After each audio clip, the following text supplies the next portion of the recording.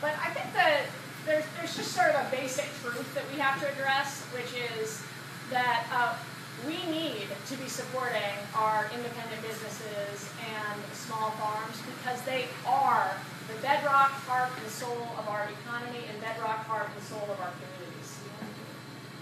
And the real threat to the independent business economy, small farm economy, comes from a handful of big businesses who've hired lobbyists who are really squeezing out the independent economy.